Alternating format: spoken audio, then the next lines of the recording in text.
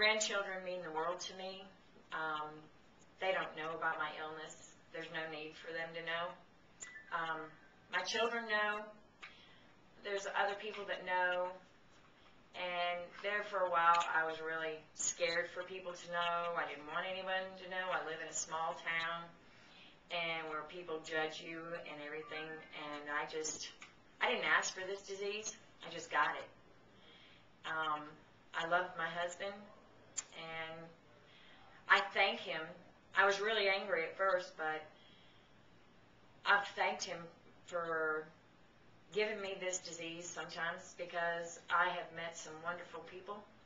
I've learned a lot, and now that I've decided to talk about it and do things with the disease as vice president of the board, I am a facilitator for Heart Song. I do Dining Out for Life.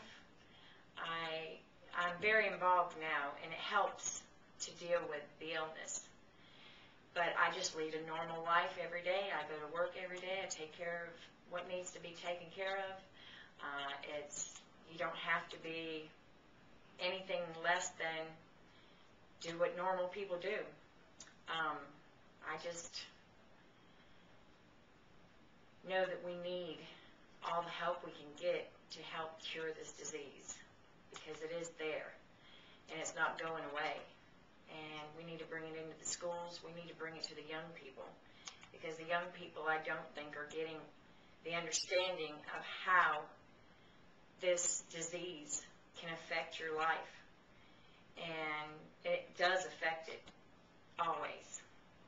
You think about it every day, even though you keep going, it's still there, and it affects everything you do in your life, because you can't just go out there and meet somebody or get married or have kids, because if you have kids, then you got to think about the disease. If you meet someone, then you got to think about the disease. And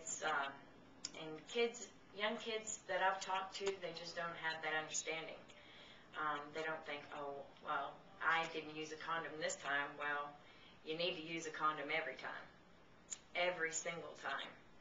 And where I'm from, it's a small town, like I said, and they don't believe in bringing it into the schools. And where I'm at, I've talked to a lot of the kids, and they don't think, oh, well, a condom, nah, it's just too much time consuming, it's irritating, whatever. It needs to be done, and the word needs to get out there. And I just want to say my name is Jackie, and I'm 1 in a million.